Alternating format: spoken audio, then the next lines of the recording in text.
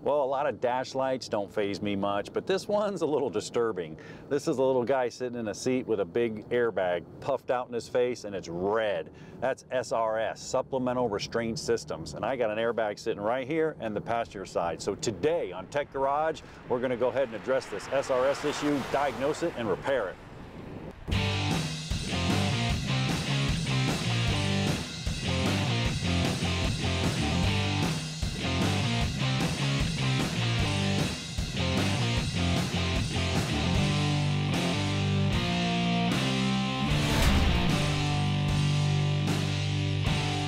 Welcome to Tech Garage, presented by RockAuto.com. Now, we've seen our fair share of dash warning lights. I mean, we've seen check engine lights, we've seen ABS lights, and we've even seen a couple of TPMS, tire pressure monitor lights. But Brian, this one's a little different, man. This is a little guy sitting there with this big airbag popped out in his face. Yeah, that one, the SRS, Supplemental Restraint, and it's red. That's a little bit scary. Yeah, and what that means is airbag something, right? And there is a lot of fear and trepidation around any type of airbag service or repair. The good news is, with the right tools and the right process, we can show folks today how easy this is, that just about anybody can tackle this issue. And the right tools is key. I mean, we're talking about a Rock Auto scan tool right here. First step, we got a dash light, we scanned it. I got a U0171. U's interesting. We saw P, powertrain, C for chassis, and we seen body controls with a B, but U's a network code. So what that led us to is a loss of communication, which is network, it wants to talk, loss of communication with that right front impact sensor down there. We have an issue with that. That's going to be a problem. And that code find is absolutely everything. Think about it. There's side curtain airbags. There's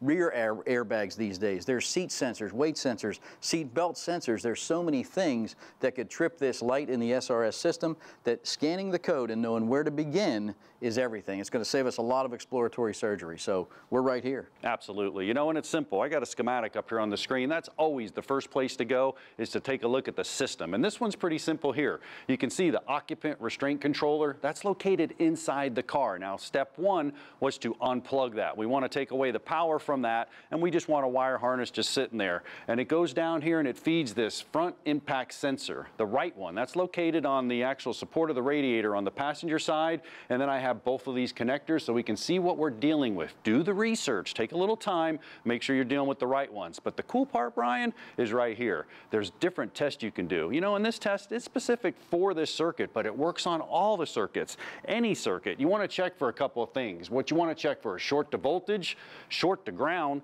make sure the wires aren't touching together, short to each other, and then just check continuity from where the sensor lies all the way back to the computer. They're pretty simple, but you know what? We'll even simplify it more. Let's go through each one of them step by step, and we'll start by making sure there's no voltage there. Great. Let me get this right front sensor connector off. Here we go. Easy to get to. All right. We're set up for volts. That's what we need, right? DC volts. I'll switch it over right there. Okay. We're in good shape. I'll go ahead and hit one post. All right, you hit one post. Okay, there you go. And I'll go in the other one. Now remember, it's unconnected. So what should we see is 0 volts. That's a good thing.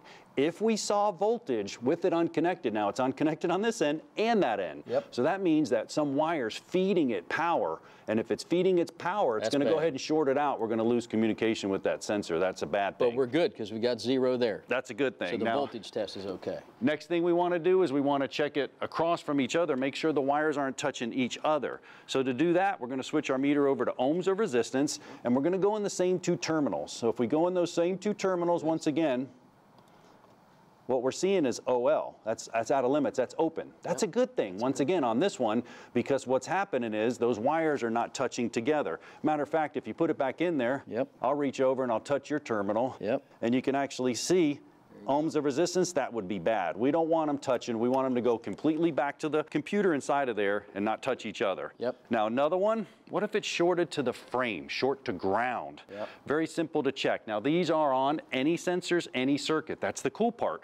So you can go ahead and you take that. I'll take the ground. I'm going to switch over to a clamp right here, and then you can either go to a battery or find a suitable ground. This car is absolutely perfect because we have a suitable ground right here. We can go ahead and clip it to the ground wire, and then you're going to go to the terminal on ohms of resistance. Brian, you got OL. That's a good thing. That's a good thing. Now go to the other terminal. Checking. There you go. And OL. Once again, good thing. We're not touching anywhere on the frame. If you did, put it back in there. Put your hand on the frame. and touch that little terminal with your finger. Yep. Bam, you see that? Yep. The electrons are running through you, through the meter, Yep. and it's looking at them. It's actually getting back. So we don't want those wires touching the frame anywhere. Right. So what that tells us right now is that our circuit integrity is in good shape here, all the way back to the module.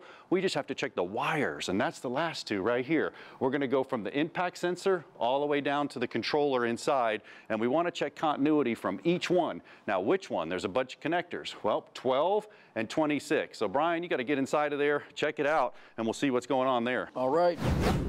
Okay, so which connector do you work on in here to check for continuity? Good question. Remember when you looked in the service manual online and John's diagram said a big yellow connector? Here's another tip. All SRS connectors are yellow. So we've located it in here. Frankly, we probably could have just pulled the ashtray to get to this, but so that you can see what we're doing, we've removed the center console here. So what we're going to do is back probe this and check for continuity, resistance, up to that connector up front. So John, I think I'm ready. Perfect. You know, that's the connector we had unplugged the whole time. So our wire harness goes from here all the way to that. Brian, we're looking at terminal number 1 out here, and you have to go to 12. That's the same wire. So if you go ahead and put it in 12 down there, we should have some continuity. Perfect. All right. So you had about 0.2 there, and that shows us that there's not a lot of resistance. That's a good thing. So that means that the wire's connected, but there's no corrosion or anything going on. Now, Brian, if we switch over, I'm going to go to 2 out here. So if I go to 2 and you go in there and find 24 is the other one. Got it. And that one's showing 0.3, 0.2.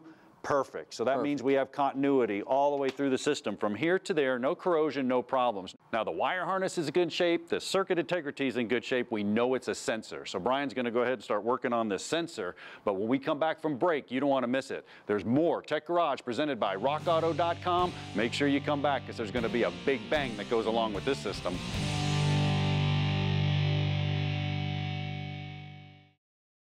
Tech Garage, presented by RockAuto.com, is being brought to you by Borla, the world's most winning exhaust. Evapo-Rust, super safe rust remover. And by RockAuto.com, all the parts your car will ever need. Welcome back to Tech Garage, presented by RockAuto.com. Now, only on Tech Garage are you going to have it laid out on a board. Supplemental Restraint System from our friends at ATEC sent the whole system right here. And what Brian was dealing with inside the car was the occupant restraint module. This one's called a sensing diagnostic module, but it's the same thing. That's in the center of the car. You can see it right here. And the interesting thing on this one, there's an arrow that says forward, because this thing actually arms with velocity. When the car hits something, there's a little ball that's going to go forward and it's going to arm, and that's one of the enable criteria that's going to allow it for the airbag to go off. But still, there's some other things that have to happen. Now right here, this is cool. This is a clock spring, and what a clock spring does, it lets you turn the steering wheel to the right and to the left and keep all the wires in contact, so when you turn, you're not wrapping them up in there. Now you see the wires right here are yellow. Now here's a tip for you. If you're dealing with an old school clock spring, they may be indexed. So you want to make sure you turn the wheel all the way to the right, all the way to the left, get it in the center, do the same for it, and then reinstall it. If you don't, you'll turn the wheel, you're going to hear a click, and you're going to snap it right off. Not that I've ever done that, but it can happen. Now, here's the airbag itself. Now you have a driver's airbag, which is located right here, and I got one right here for you. You can see it right back here. You got your yellow connector right there, and then you have a nitrogen charge in there that's going to ignite, and once the igniter ignites, boom, it's going to blow off. Now passenger, a little bit different. The passenger airbag's located right here, and if I take the cartridge out, you can actually see it right here. This is full of an argon charge, a little bit less of a pop, but it's going to go ahead and blow that out. That's your passenger airbag right here with the argon charge. Now, in the front of our car, you can see our sensors right here. We had our front impact and our left impact sensors. Now these are the sensors, not so much for impact, but really more for velocity, because what goes on with this whole airbag system, it's pretty interesting. It's called delta V, or it's actually velocity and change in velocity. Delta means change, and velocity is velocity, how fast it happens. You heard of stage 1, stage 2 airbags, all this stuff's pretty cool.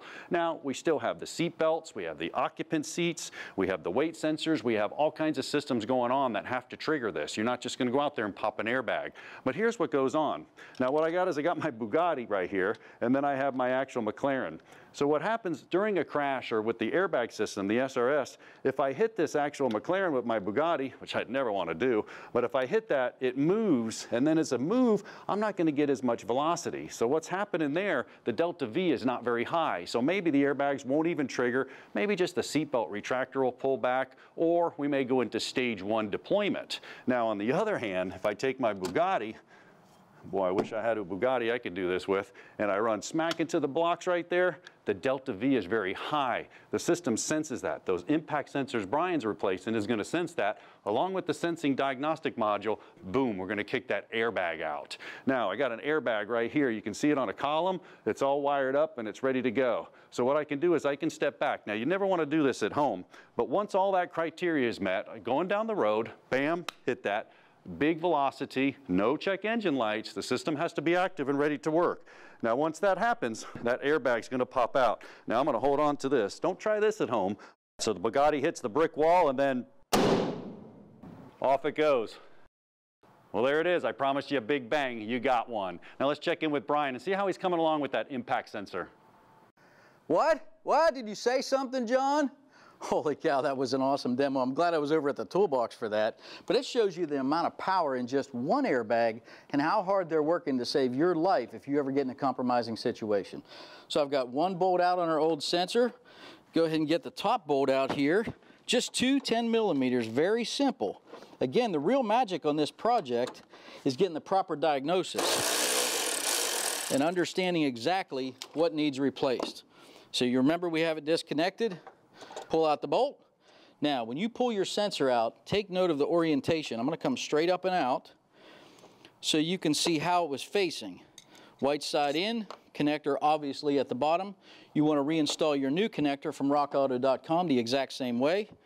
I'm going to pre-connect it here with the harness just to make my life a little bit simpler.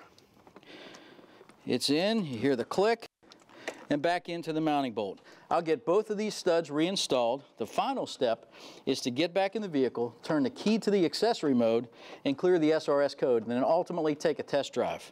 But stay with us. We got more safety information coming up as we tackle brakes on Project M&M, only on Tech Garage, brought to you by rockauto.com.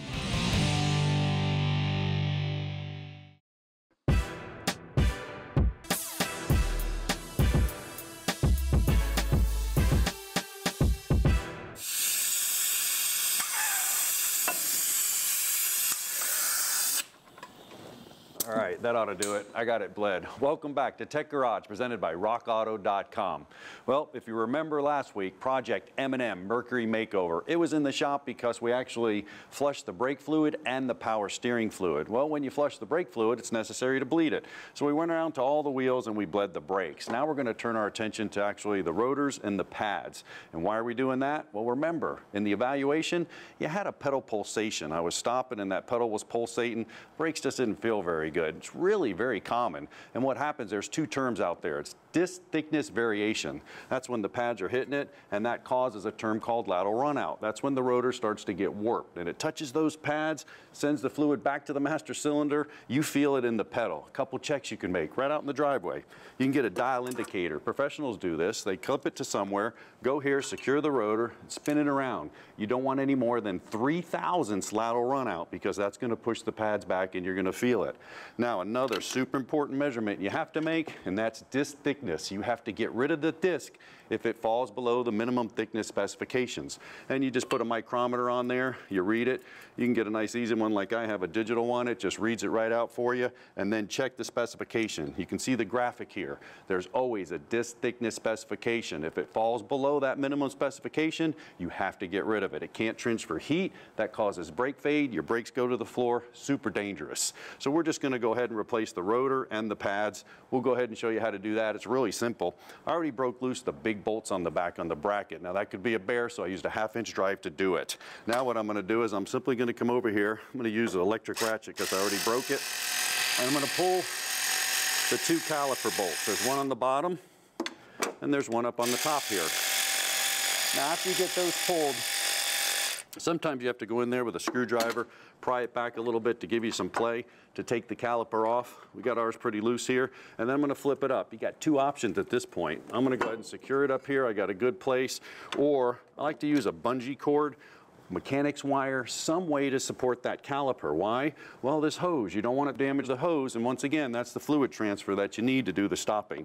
Once I got that done, you can see the pads in the rotor here. Now I can slide the pads out. Under our case, I can just switch over here and I can go ahead and pull the whole bracket off. And once I get the whole bracket pulled off on the back, that'll give us access to the actual rotor assembly. There's two bolts located in the back here. And like I said, I broke them loose earlier. They're big bolts, and you also need some Loctite when you reassemble it because these bolts have to stay secure. It's the only thing holding your caliper assembly on. So once I get those pulled out, now it's just as simple as moving the whole bracket off. Once I get the whole bracket off, the actual pads are going to go with it. So you can see I got the brackets right here, the pads. Now the pads aren't even worn out, but you know what? Man, we got pads and rotors. We got Tom back with us from rockauto.com. Tom, this rotor's pretty rusty. I mean, there's a lot of meat on it, 53,000 miles, but that pedal pulsation, it's not worth cutting. You got all kinds of options for us. Now, this is a nice southern car, but in lots of parts of the world where the road salt's creating rust, you'll get a buildup of rust here that'll create jacking, that'll actually push that rotor out and contribute to that pulsing sensation. At rockauto.com, we have new hardware, the bleeder valves, pins that can get that corrosion and contribute to the pulsing or squealing if everything isn't lined up right. A lot of times in the rustier parts of the world, these will just snap off when you go to open them up. I was surprised ours didn't now. We bled ours, and I mean, it's been sitting for a while, but like you said, it's from the south. A lot of times that happens to us. They snap off, it's no good. I can't bleed the brake system. So yeah, good idea. So that's separate as well. Really like that Rock Auto carries the separate parts because maybe just perhaps I want to go in and I want to sand the brake pads or clean up the brake system. Just do a service, maybe not a whole replacement. And you know, the pins start sticking. Those are floating calipers. That has to move. If that doesn't move, you're going to get inboard premature pad wear or the pads are going to wear too early. So I can get this all separate. Absolutely, and it's a good idea when you replace the rotors to always put on new pads. You don't want that squealing. The tolerances stack up and you're more likely to get squealing if you don't put new pins, new pads when you put your new rotors on. Now our car, you know, it's pulsating, but it's also been sitting for 2 years. So we're going to go ahead and do the front rear. It was pretty inexpensive. What was our choices? This is what's really cool. I mean, I got multiple choices on pads and rotors. Yeah, especially when a car gets to be 10 years old, you have a choice of brands, you have a wide choice of prices, so you don't have to worry about wearing your pads down to the last millimeter. They're just not that expensive. And we're going to use the actual Element 3, which is, you know, middle of the road. I mean, we got pads, inexpensive pads. If we want to put them on here, we can do this job for virtually nothing. I mean, and we're talking about brakes, a safety issue. Right. Yeah, you talk about inspecting the brakes, just go ahead and replace the pads. The cost is so low, you got your wheel off. Exactly. Well, replace it. I'll tell you what, hand me that rotor. That's a beauty. I got this wiped down so we don't create any lateral run out. Now what you would do at this point, Tom, it's pretty simple. We'll just reverse the procedure. We'll put everything back together, you know, and then use your torque specifications. That's huge. Also, pump your pedal before you drive the car. We push the calipers back.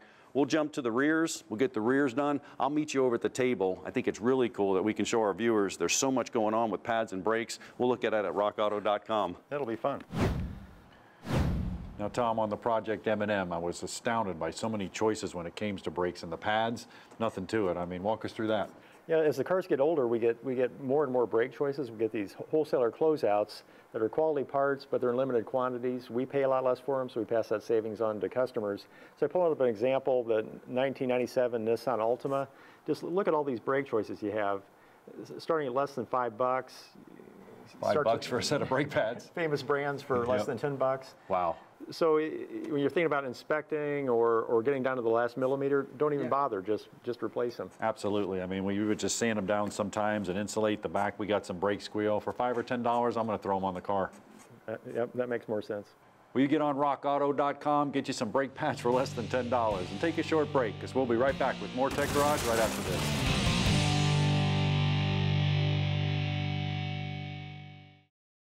Tech Garage, presented by rockauto.com, is being brought to you by Z-Max, the one product for your engine, transmission, and fuel system. AP Laser, leading the way. And by RockAuto.com. All the parts your car will ever need. Welcome back to Tech Garage, presented by RockAuto.com. Now it's time for the video question of the week, and it's a pretty common one. It has to do with a window problem. Roll it, Maestro.